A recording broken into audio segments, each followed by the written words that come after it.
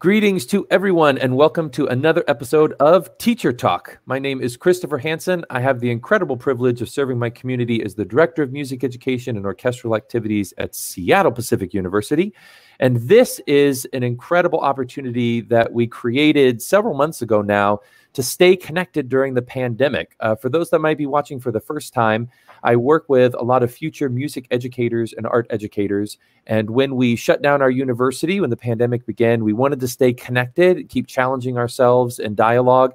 And so we created these teacher talks as a way to just engage with people now from all over the world about the transformative power of the arts.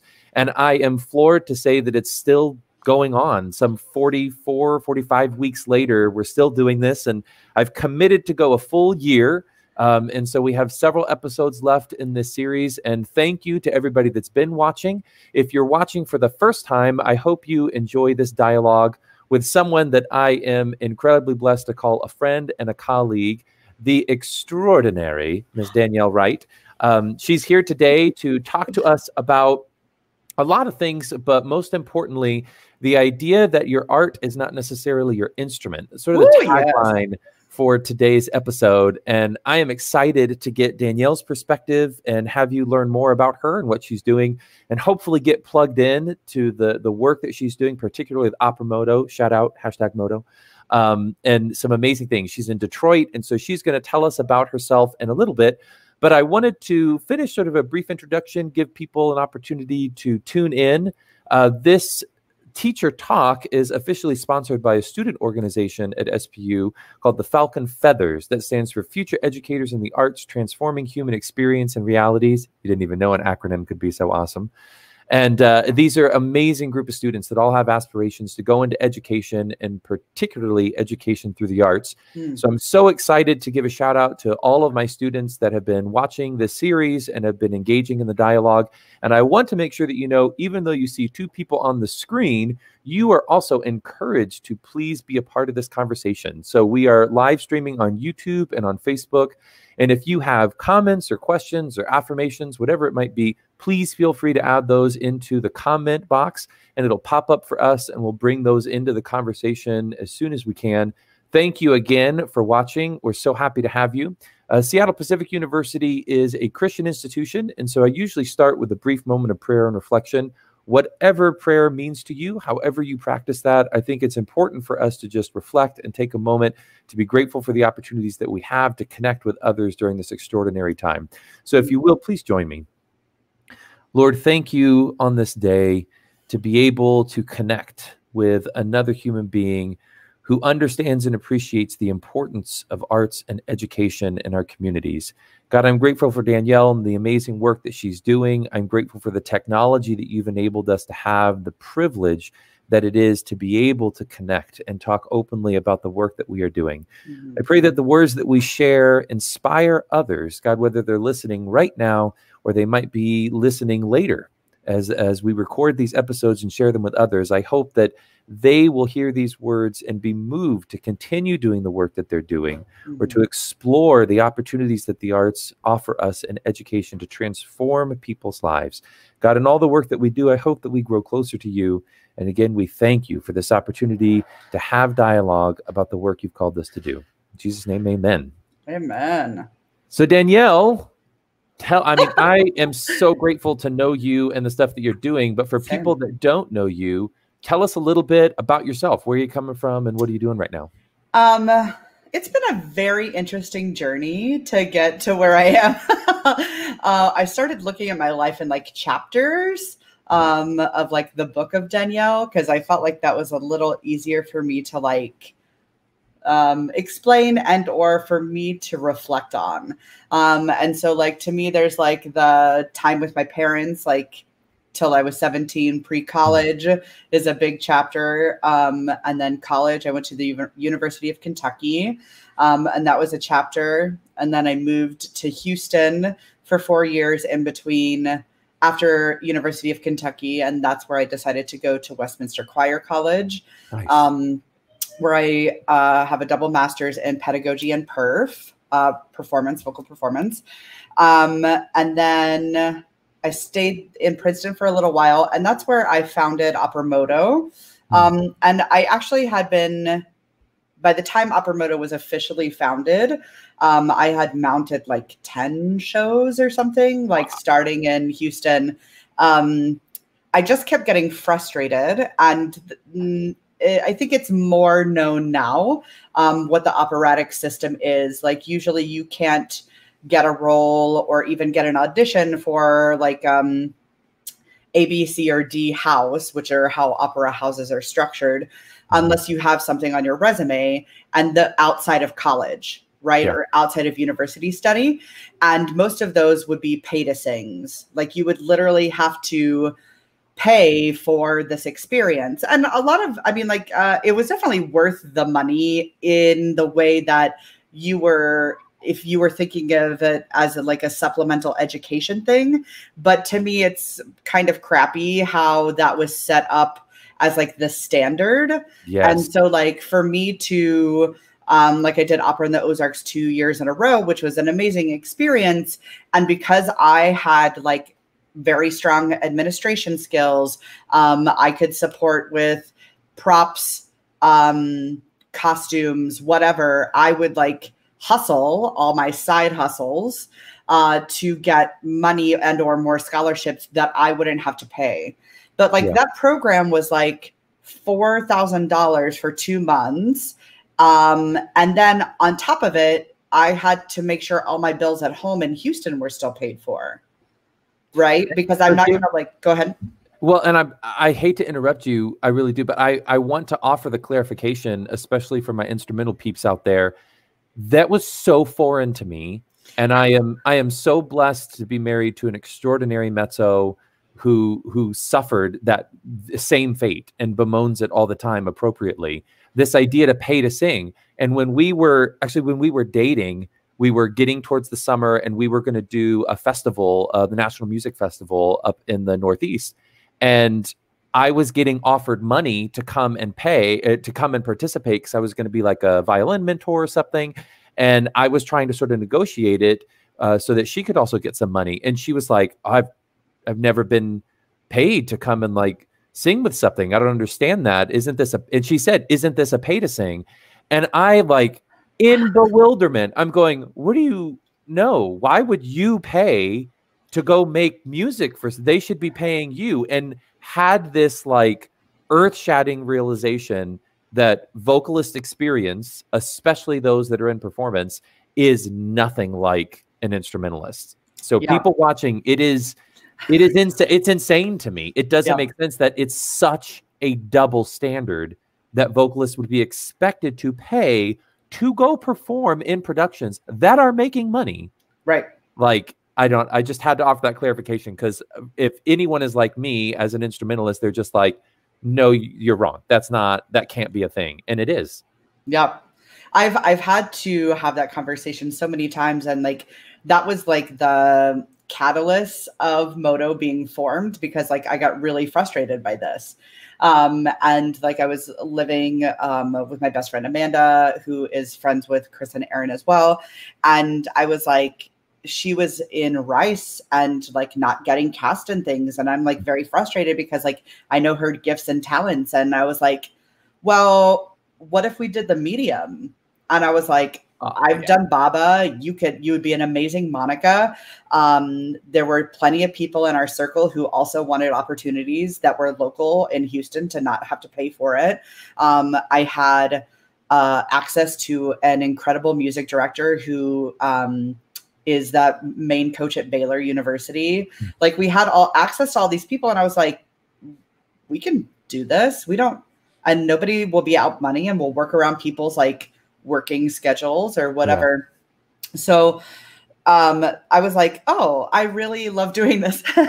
And I've always known that I've kind of been like a hubby type person. Like I am a hub of information, and like often like a center or a nucleus of like many different connector, like people, many different people, but like I can be a nucleus of that, and then bring people together for specific projects or anything like that. So I just kind of like started reaching out to people who I thought would be an amazing fit, and it all just like lines up.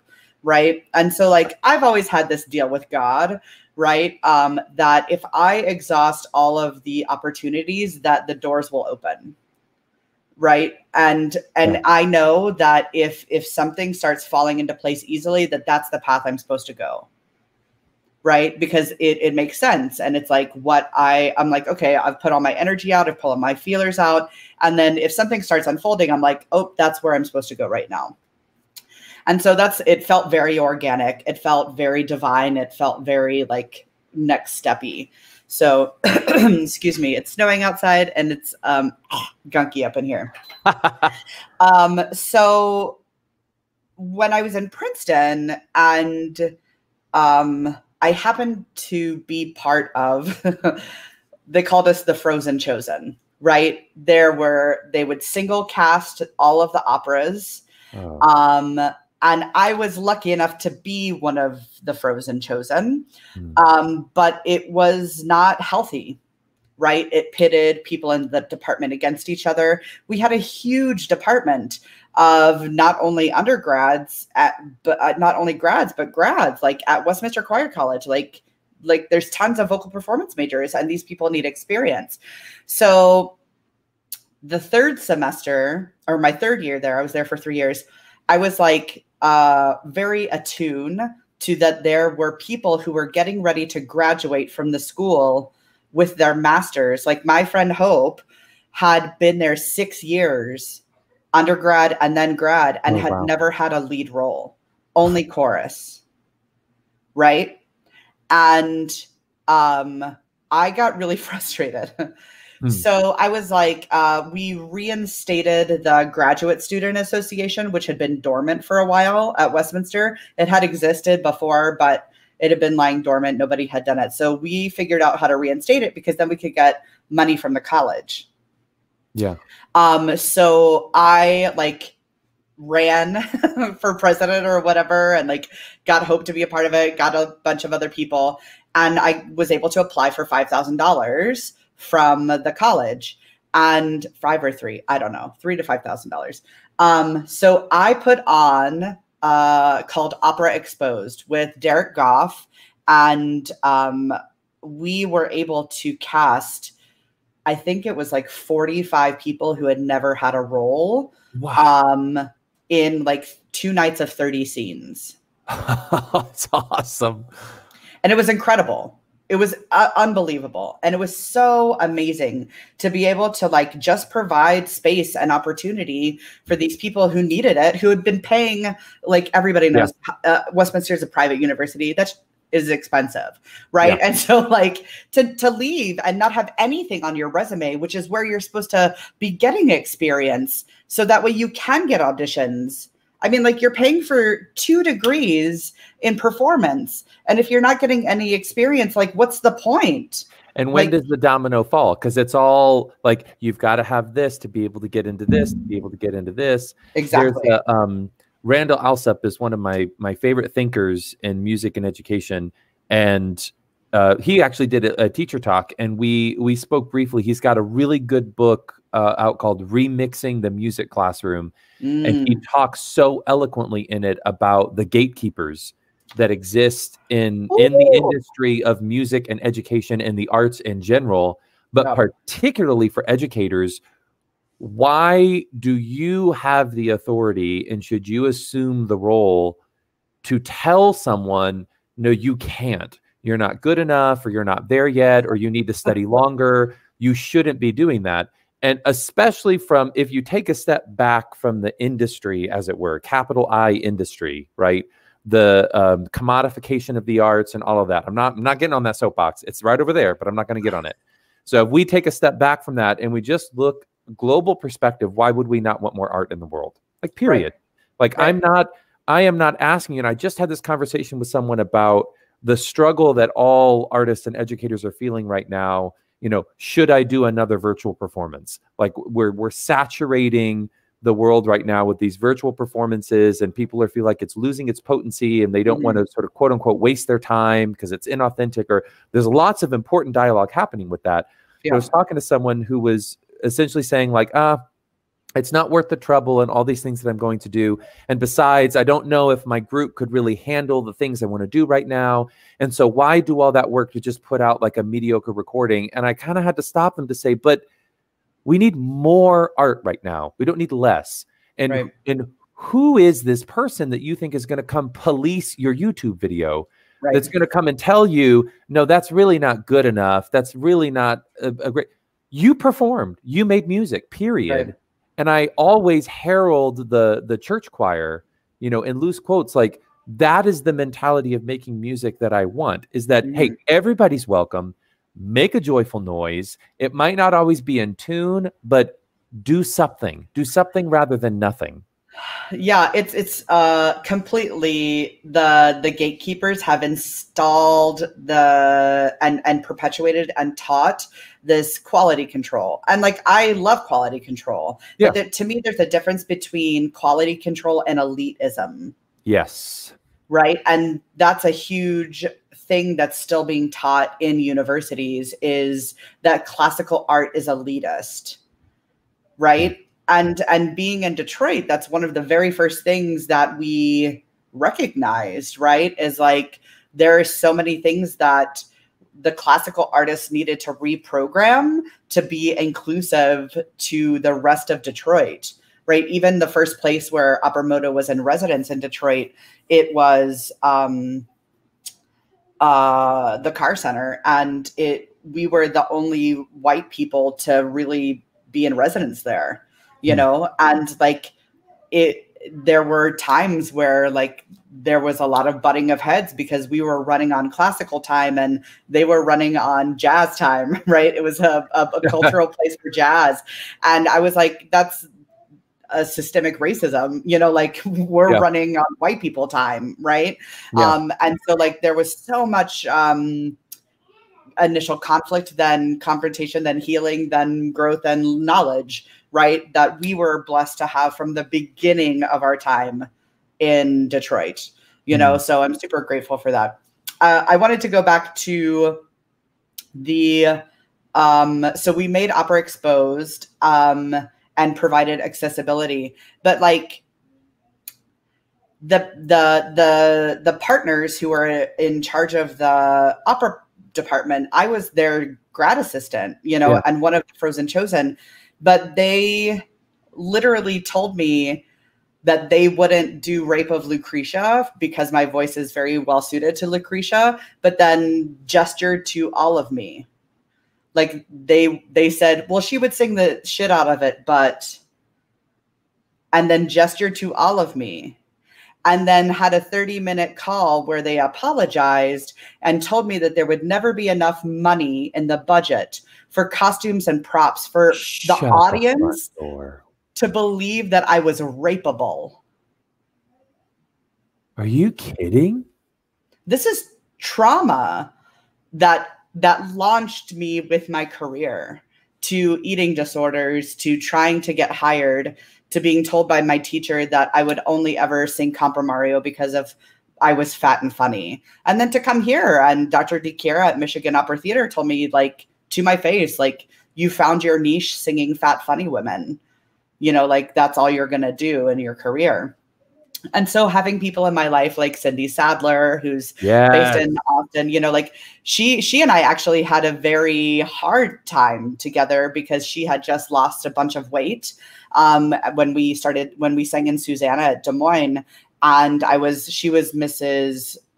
McLean and I was Mrs. Ott, and I was a young artist, and she was on her high horse because she had just lost all of this weight and started coming at the other three of us who were all plus size. And we're like, if you don't lose weight, you're never going to be anything. And like holding it over. And like, she's gained some, you know, like she's battled her weight, like, and like shit on us, and then had to come and apologize because she was like, I let that go to my head, and I let my success that I was receiving from the operatic community, because they were praising me for my weight loss and providing me roles that I hadn't had access to, you know. And like, she and I have this gorgeous relationship now, and I'm so grateful for her human existing. But like, that was very hard for me to like watch somebody like lord their weight loss over me because they were like, look at all the success I have now that I've lost this weight, you know?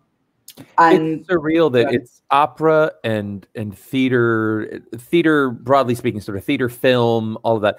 It's insane to me that you can just openly discriminate, that you can hide behind roles and all in story to say like, well, this character has to be this color, this character has to be this size because of artistic integrity, because of whatever, you know, fallacy, because it really what it is, these things that we're making up, that it just is astounding to me that it exists, that you can do that.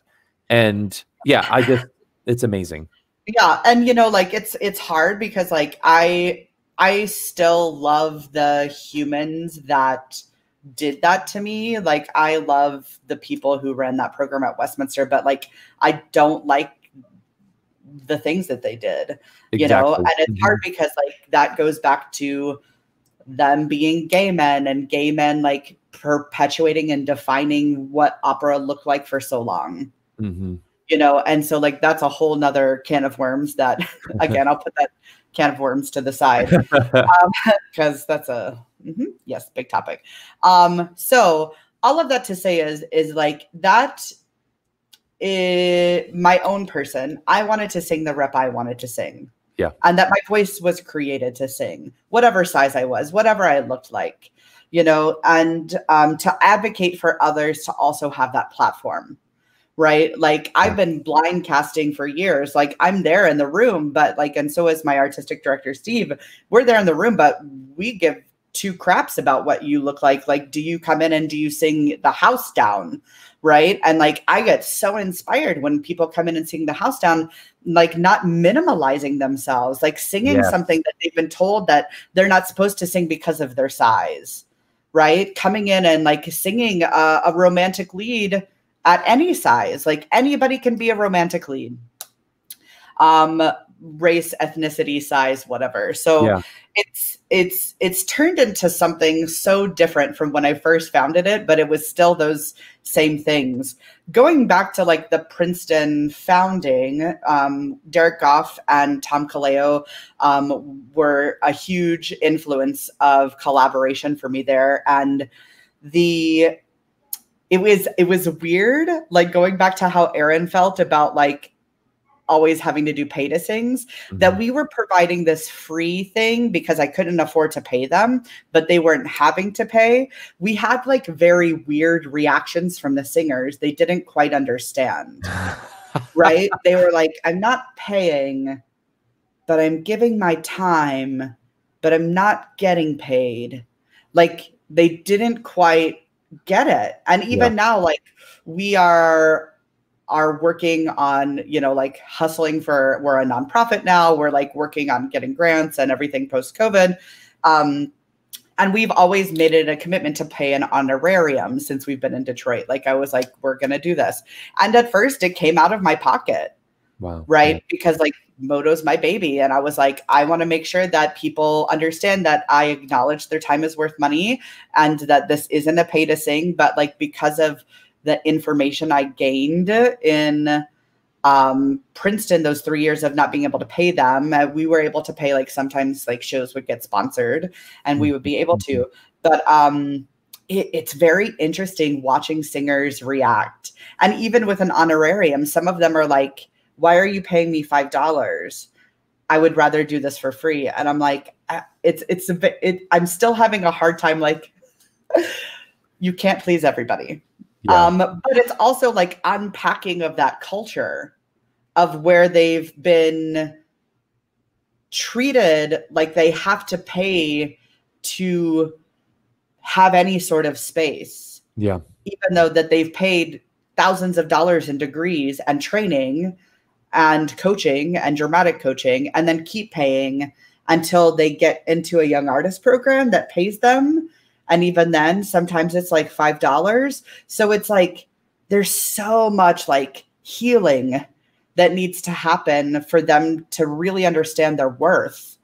Like, and so Steve and I really try to also, when people get cast in shows, not just like do the show with them, but also like plant seeds of healing, of self-worth, and worth of how is your artist worthy, and that you deserve to be here, and you deserve so much more money, but we're not able to give you that right now. And thank you for being patient with us on that journey. And it's so crazy to see the trauma and the healing that needs to happen because of how opera has been set up.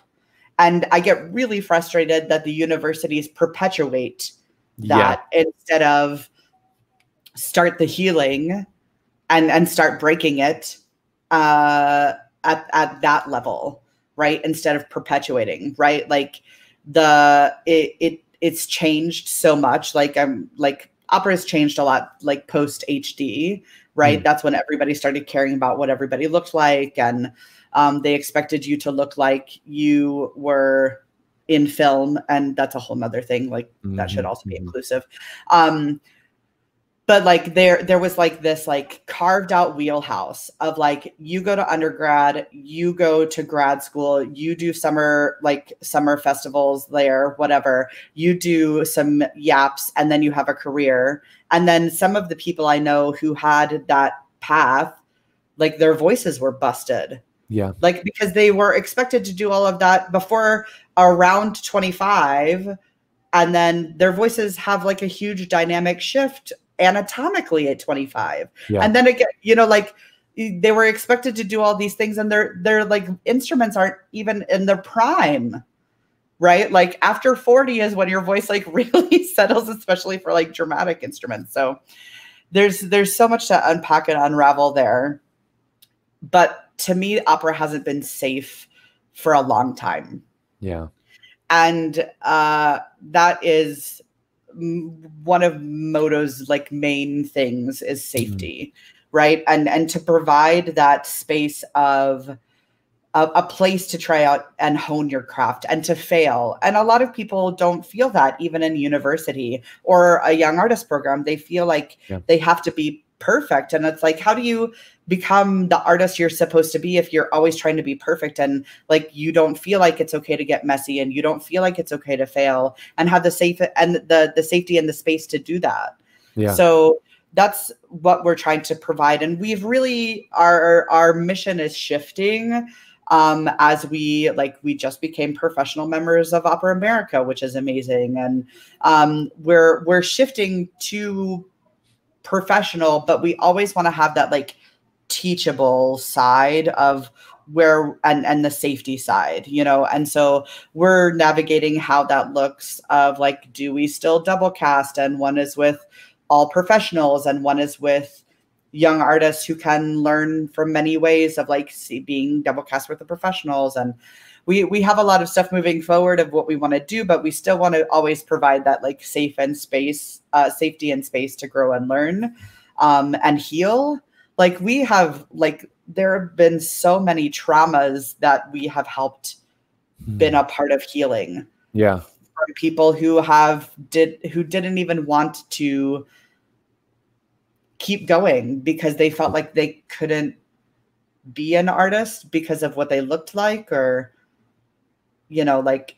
size or color. That's actually how we ended up founding the George Shirley Diversify Opera Resident Artist Program, which is a mouthful.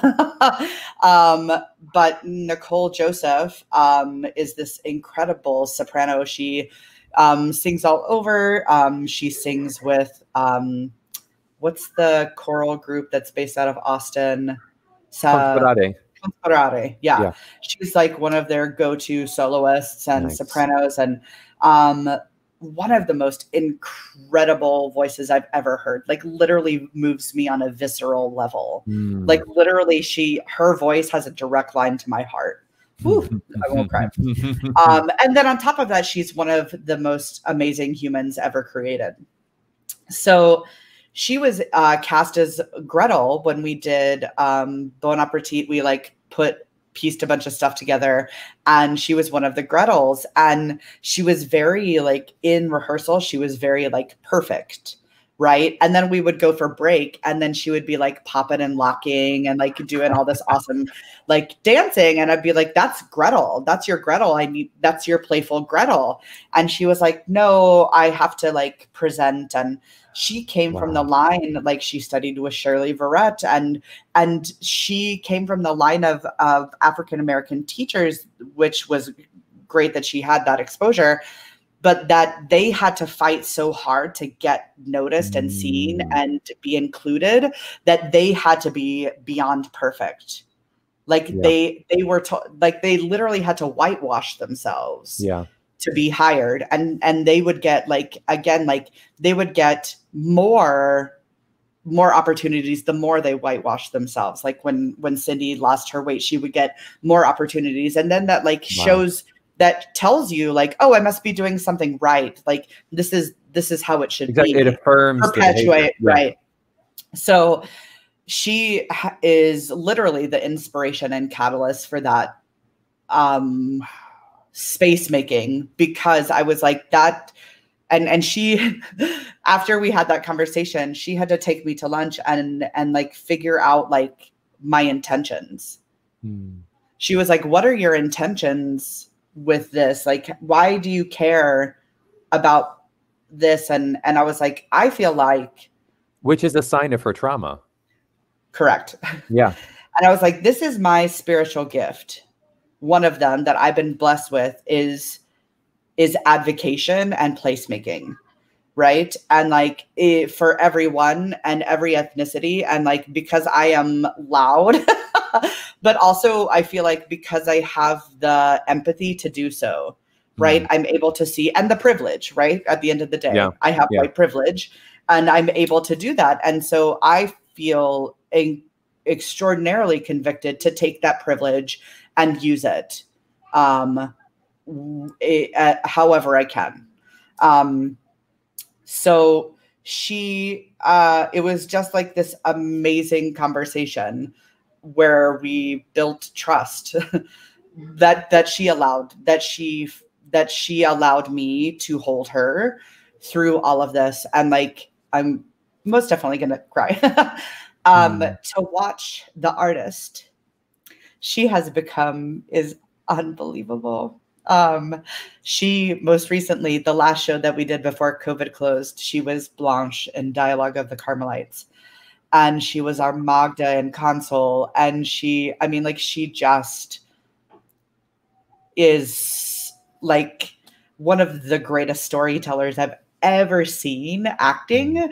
And then to have it married with that voice that has that direct line to your heart, like, to me, I mean, she is a superstar, but she's literally having to like claw her way to get compromario roles at Michigan Opera Theater, to get, like, she sang with their touring group for so long, you know, and like that she's had to like have these like from the outside, it looks like that she's been like, oh, here, you can have this bone. Here, I've got this crumb for you. Right. Instead of somebody being like, holy crap, you are unreal. You should be everywhere. Like, and I don't have, unfortunately, because opera is based on class systems still, I don't have the funds to be able to do that for her. And so I do as much as I can in every way possible without having the trust fund to be able to perpetuate her career in this way, you know, and that's a whole nother thing too. It's like, you have to have money or access or privilege to have a career in this elite. Like, it truly is elite because of how it's been set up and structured. So does she have a like a professional site? Nicole Joseph Soprano. Because I put in there, some people have already seen it, the link for the Opera MODO website. And so definitely feel free to patronize and go on. You might be able to make a donation, but at least you can get plugged in and find out what Opera MODO is doing. But I will, perfect, I got it. I will throw in Nicole's website as well for people that are watching, because this is how we do it. Although it seems small, become a fan right? Like and subscribe, like whatever you Yeah. can do, support these artists. And there's so much that you said, but I wanted to highlight on two things. Sure. One of it was the significance of Maxine Greene is another one of my favorite thinkers, and Randall actually got to study with her at Columbia, and he took over for her. And one of my favorite quotes from her is, "I am forever on my way." And she was really big Yeah. about the idea that the minute we assume that we're done, right, we've stopped growing, and we completely lose the point. And opera is one of those unfortunate genres that people assume all operas were written in the 18th and 19th century, and we don't need to Right. worry about it anymore. And Yeah. it becomes stagnant, and then it just everything piles on top of that. Yeah. And it's really unfortunate because there's so much to be learned and to explore in that genre. And gratefully, I've been exposed to places in which people are starting to push the boundaries, but unfortunately, you have to dig to find it, and it hasn't become sort of well known. But it's the idea that in the arts in general, and I've had this conversation with too many people, that, you know, once you play that concerto, once you sing that aria, once you get to perform with that ensemble, you've quote unquote made it. I understand it, but at the same time, I rebuke it, because I'm like, no, because then you have created an end. You know, there's the famous Pablo Casals quote when he was in his 90s, and they say, "Why do you still practice every day?" And he goes, "Well, because I think I'm making progress." Like, Yeah, exactly. that's the point, is that that's what's beautiful about the arts. You're never done. There's always something more to do. And the experiences that you're talking about, one of the reasons, because there are several, one of the reasons they're so toxic is because they perpetuate that mentality that once I get this break, once this person graces me with this opportunity, then I can get into this next echelon, and then I can have, but we're making the barriers, and they don't exist. They're all man-made. They're all there because someone else decided that that was going to be the barrier. And we hide behind, and I want to call this out for what it is, we hide behind this fallacy of standards. And I'm really, it literally pisses me off because it's perpetuated in music education that, but if we get rid of this system, then we lose the standard. Like, I don't understand that, because the standards are things that we made. Right. The structure is broken, and new structures can be written at any time. Exactly. Like, if you're not advocating for growth in the structure, you're perpetuating the old structure. Yeah. You know, and like, it's the same local restaurant that has, like, literally, it's the only place I'll eat during COVID because they have outdoor seating and all of their standards are incredibly high. And it's the only place I feel safe to, right? Nice. And with everything unraveling and it's starting to get warmer, and like stuff happening in Michigan about people storming the governor, you know, like all of the stuff, like there's been like repercussions that ripple out in society. And like, there have been like crazy people who have showed up and like pushed so many boundaries or just ignored the boundaries that were happening. And so like, they're constantly like rewriting and evaluating their structures in place to make sure that everybody is having the safest experience possible, because they're all about like protection and evolution. And I think this is a bigger subject of like, we're taught to not create boundaries for ourselves, and or that individualism versus the societal, right? Like, to me, that's what that goes back to, is like, we aren't protecting the collective as a whole because our individual means so much more than that. Yeah. And I think that has happened everywhere, and it's like leaked into all of it. There was something else I was going to say and I forgot. It's okay. Oh, come back. Yes. You know, during COVID, Steve, my artistic director, the MODO artistic director, we had very frank conversations,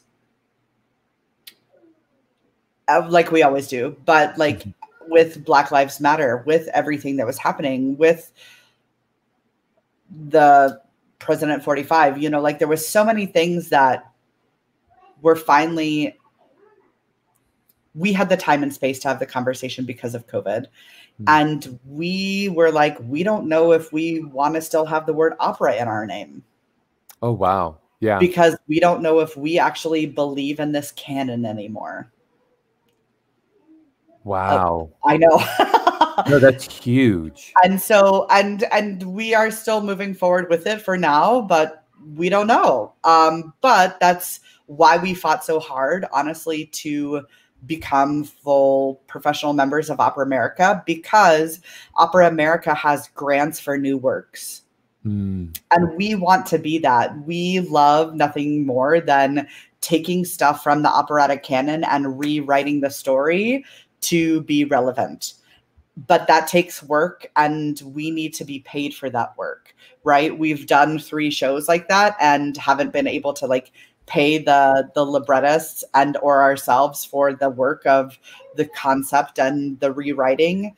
And so we want to be able to do that, to say, hey, we actually have work here and we have money to pay you for that. And like, let's keep advancing this canon. You know, like, let's keep perpetuating it forward. Let's change the script literally to not be, you know, like when people think of the operatic canon, like, look at all the stuff that's done. It's based on like misogyny, patriarchy, and rape. And like, there isn't stuff that like breaks that. And so like, we have this new Don Pasquale that we didn't get to do. And so we'll do once post-COVID, where it's a cast of all 4 men and a cast of all 4 women. Right. And so it's Don Pasquale and Donna Pasquale, and they're boomers, like, who run like a tech corporation. Right. And Ernesto or Arnesta are both non-binary presenting, and Pasquale doesn't get it and keeps calling them by their dead name and keeps calling them by the wrong pronouns. And then there's like, wow, I know, right? And my incredible roommate, Pat, is a BFA graduate from Wayne State, and they are non-binary, and they were part of our Cenerentola that we rewrote. And I just happened to talk to them about it, and the 3 of us with Steve were like, oh yeah, Pat's interested. And Pat has written this gorgeous, incredibly relevant script for the new version, but with Donizetti's music. I love it. We do too. And we're so excited to be able to do that. But I also want to be able to pay Pat for the work that they put in, you know, and I want them to keep doing it, because like, they figured out in this process, like, how good they are at this, because they are a musician too. And they're like, it was so amazing to me to like watch them like sitting at my keyboard, like playing out the recitative and like singing what they wrote, you know, like, it was an amazing process to watch. And to be able to like also inspire them to do this. All they that's something that they never, right. Exactly. Well, and that's what modo means in Italian, is opportunity. Yeah. Right. And I feel like that's also, you know, like, that's what we do, is like, you want to learn something, you will have an idea for like, let's figure it out. Like, even if we don't get how to do it, like, if you want to come be our props mistress and you don't know how to do it, but you've always been interested, like, I will do that with you. Like, I will, like, let's do it together. Let's figure it out together. Well, and I don't want this to sound sacrilegious, but I really feel the need to pull on 2 theological terms, because this is what it reminds me of. I feel like opera in general, but insert art form here, because this could be classical music with a big C, this could be jazz, it could be rock and roll. I feel like we, especially when we look at pillars of the industry / the genre, that are predominantly Western European from the 19th century, I feel like we fail to do the hermeneutics or the exegesis. And again, I don't mean to be sacrilegious, but the idea that I use those theological terms because we are essentially worshiping false idols. We have created in the context of the meaning of the word, sorry to get preachy on a Sunday, but like, we've made a religion out of these art forms. We really have, where we are worshiping these old texts, these old manuscripts and works, and we're looking at these libretti and saying, look at the opportunities, and we have to stay as true as possible to it. When if you look at it hermeneutically, if you just look at it in context, it's like, no, this, like Donizetti was writing about life. Yeah. In his context, in what was going on. And newsflash, we don't live in 19th century Italy. Like, we don't. We don't. We have to take that. The point of the art form was to be reflective. And although, sorry, not sorry, I'm not a huge Mozart opera fan. Like, there are moments, but I'm just not. Like, I do think that Mozart gave great examples to that. You know, like the Magic Flute was like batshit crazy. People were like, what's happening with this? But he was able to say, like, cool, here's an opportunity for me to tell a story and to create this. And not that Mozart is the example, but I think a great example of like, yeah, we should be doing that, because that was the point of those operas being produced after the church finally let go its iron grip of it. And, you know, they didn't let it go. They were forced to do so. Hello, opera history. Like the time that people finally said, let's walk away from the sacred and use this art form to tell our story and what's going on. And we somehow like lost, and I say somehow, obviously, facetiously, because we know why it happened. It was driven by money and how opera houses could be established and how they could become elitist. But it frustrates the hell out of me that I meet people that assume that they're being, you know, purists or traditionalists, or look down on people like, I don't understand how they could change the time setting of that, or how they could rewrite the libretto, and go, do you really understand why that opera was even written? Do you even understand why the art form became as popular as it was? There were no movies. This was entertainment. Well, and it still is everywhere but America. Yeah. Like, opera is seen as like a dirty word. Like, ew, opera? What?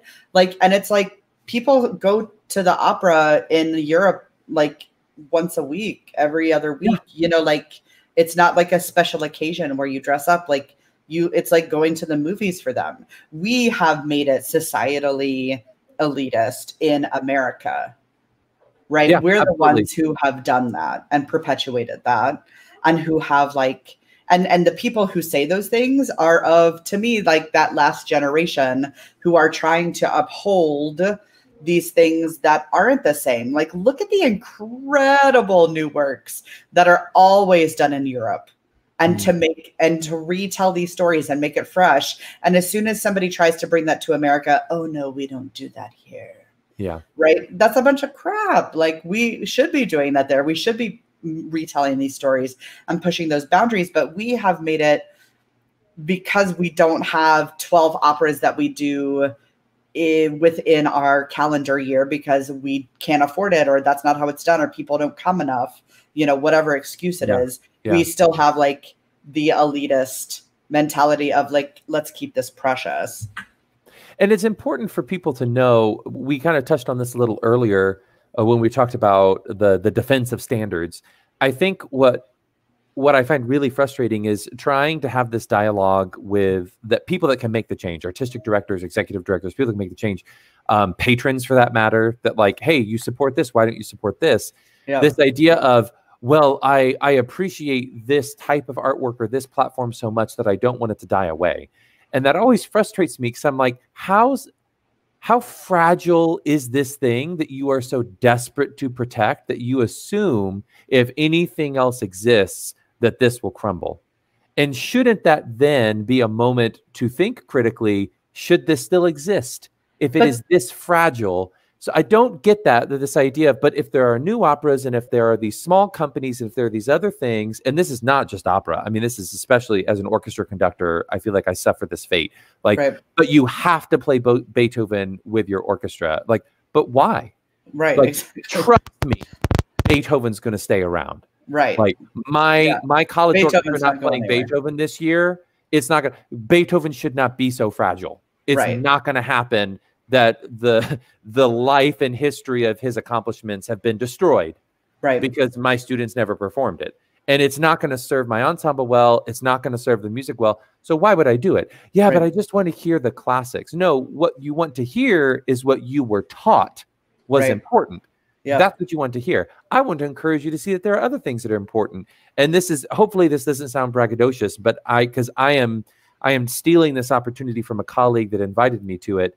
So like my college orchestra right now, we are spending this quarter learning bluegrass music. And we are Yes. performing bluegrass music as an orchestra with Yes. contemporary arrangers that are creating orchestral arrangements of bluegrass music. And so many of my students have come in and are coming from a quote unquote sort of traditional classical background because they're predominantly string players. And they're like, I didn't know anything about this. And we're, again, shameless plug, we're studying the music of Martha Redbone, absolutely extraordinary African-American, Native American artist who uses bluegrass. She grew up in Kentucky and so considers bluegrass her music and her voice, and performs in this style where she's not fully appreciated, and has done these incredible albums and released an album of bluegrass arranged. I mean, imagine this to me is the stuff that I live for. A half Black, half Native American artist who has written original works in a bluegrass style of William Blake poetry. Oh my gosh, that's amazing. Yeah, that's America for me. Yeah. Like that's my America. Is like, how can I see myself through what has existed? And we're going to get to there. We have arrangers we're working with that are arranging a string orchestral accompaniment to these works that she's done. So we're using a traditionally Western European classical instrumental ensemble to back this bluegrass artist doing romantic English literature. Like I was like, this is it. How is this hurting anyone? How is this not just celebrating the beauty of the diversity that we can have? And that it just gets to me because I don't understand these hills that people are worth dying on in arts education that, but you have to do this. No, you might think you have to do it, but I can promise you that my students, I want my students to make music. That's what I want them to do. That's my number one priority. So if they're not doing your music or who's ever, they're still making music. That should be my goal. Yeah. Well, yes, exactly. And it's interesting, like that these hills that like the sponsors and donors are worth dying on, that they're not even looking on the inside of the business because like the opera inside has moved so far back, like so far past those hills. Like if you really wanted that to happen, then you should be bankrolling artists who need to break in and don't have trust funds, right? Because like going back to like how like let's take like the Joan Sutherland, Callis, Marilyn Horne era, right? So like they had agents and or managers that found them and then curated them, right? Like found them all of the coaches they needed and like protected them to not sing repertoire that they shouldn't sing because of like anatomical growth and all of these things that they really like nurtured and were with the artist like as a long career thing. Now we have like agent managers who like pretty much just book your gigs, right? And they don't, to me, aren't even necessary, right? Like I want to, and I know that this is like I don't know if it'll ever happen, but I think that a huge shift should be that the opera houses should have the manager and that they act as like the casting director. Wow, and then they bring it in and that we're all independent artists. Well, right. So that everybody can apply. Yeah. I was just going to give you the compliment you deserve. There's such a beautiful parallel to what you're describing because what you have managed to establish through MODO is what you aspire agents to do. You have this gift of being able to connect people and do, and that's what's terrifying is it's just another form of gatekeeping is what agents do because they do have the connections. And so then you get introduced to them and they're able to, you know, put you in contact with the quote unquote right people. But I love to see people like yourself who are saying, no, because it is a gift. It is a talent. I won't deny that. There's some very talented agents and managers, but when I can see people like yourself that are able to say, no, I'm going to use that gift, but I'm going to give it freely and I'm going to connect people because it only benefits everyone rather than me protecting it. It's going to help push boundaries. And so not that I have any sort of authority or this holds any weight, but I thank you personally as an artist and an educator for doing that work, because it is selfless and it is unrewarding in terms of monetary compensation, because you could absolutely be charging out the wazoo to do the things that you're doing, but you have answered a calling to do that. And I say that only to reiterate, we're not meant to be martyrs. And it's frustrating that you have to be in that position and that you are gracious enough to still give with your gifts.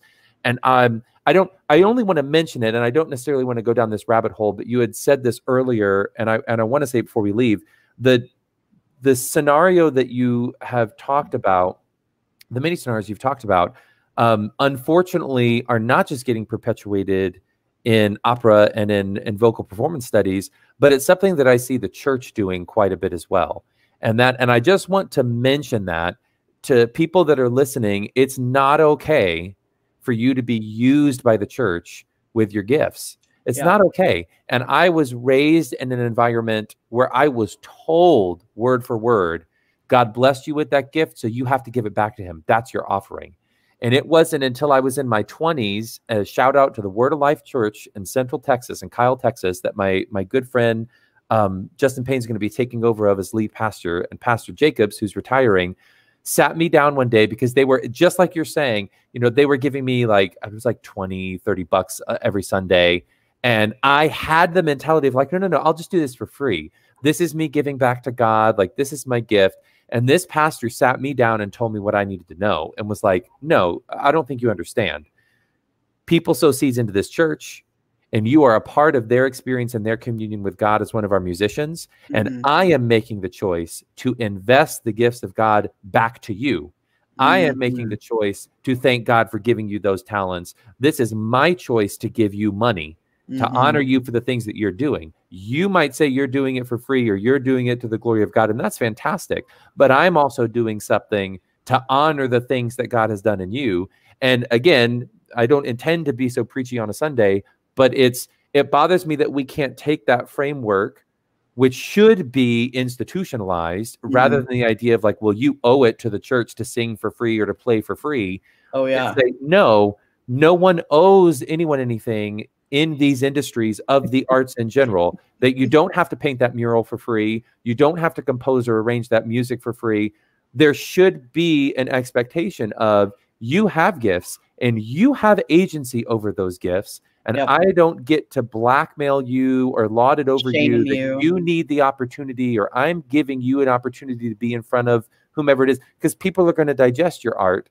They're going to consume it. And so it needs to be reciprocal. And I wanted to speak into that. I just have the feeling that someone will listen to this and not make that connection, that it's definitely not just an opera, and institutions that have power, which churches tend to do, and it's not just one denomination, that they tend to laud that over us, that you need the, I'm going to say the dirty word, the exposure. You need the exposure, and that's what we're willing to give you. And it's just, I am grateful for what technology has done to liberate so many artists, that, and I know this is controversial and loosely related in terms of the dichotomy that exists between popular music and opera, and they don't need to be separate, trying to break down those barriers. But I used to have this resentment towards a lot of pop artists that are the YouTube artists, right? Or the TikTok artists, where they made their careers. Billie Eilish is the one that freaking love me some Billie Eilish. She's someone that I love to herald as you can have talent, and you can arguably in the 21st century make it. And this idea that you had to have the agent or someone had to give you the opportunity to get on stage, it doesn't exist anymore. And even though there's so much to be said there, I'm grateful that technology has become a tool to liberate artists, to say, I'm just going to put it out there and people can like it and they can subscribe to it. And I will then gain agency in my career to be able to say, no, I have the success that I want. And if anybody, if you ever have the time, look into Billie Eilish. Has so many great interviews and stuff. It's amazing to hear her talk about that journey with her brother, who's an extraordinary producer and composer, to say no, we have our music, we put it out there, and that's, if people like it, they like it. But there's not, again, there is no termination to my ambition. I'm not just trying to get signed. I'm just Yep. trying to make music and put it out there. Yep. Like, how much better could this world be if we all just wanted to make music and put it out there? And that's on period. Like, the end. We just want to make music and put it out there. Yep. My goodness. I can't believe it's already been an hour. I know. It's insane to me. Same. I want to honor your time because I know you are very busy and have a ton of stuff to do, but I cannot thank you enough for coming and talking with me today.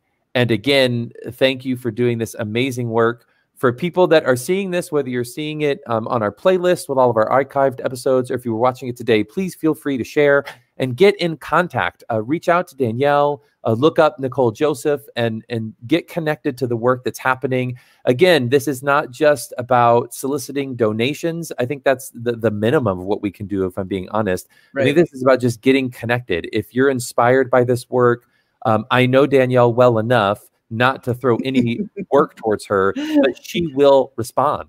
She will talk to you, and she is such an inspirational human being. She will let you know, yeah, this is how you can do it, and this is the work she's called to do. So get connected. Reach out to her, reach out to me, and let's keep the conversation going. Go challenge the people you're working with to do more, make more music, make more art, and let's safe space. Yes, make these spaces. So again, Danielle, thank you so much. I'm going to give you a personal salutation when I end the live feed, but to everyone else, thank you for watching. Look forward to seeing you again next week. Bye.